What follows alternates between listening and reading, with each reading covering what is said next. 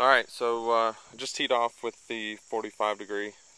Like I said, I moved up a tee box just so I could show you, or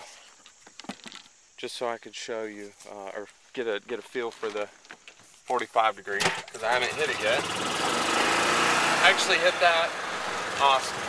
The yardage was reading about 132, walked it off. CG13, that really works, walking things off. But anyway, I hit an amazing shot. I was actually really proud about it. So I had to record this to show you.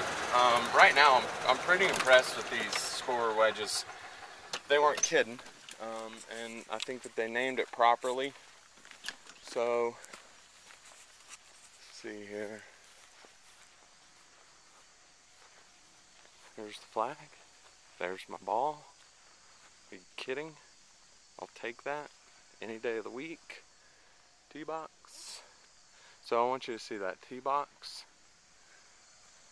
ball, and flag. So I mean, that's pin high.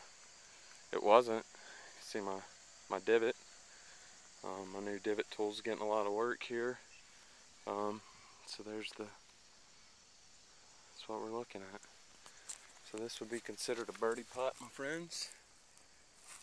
I probably will not take my time on it because I just don't do that. Today is all about the scorer wedges.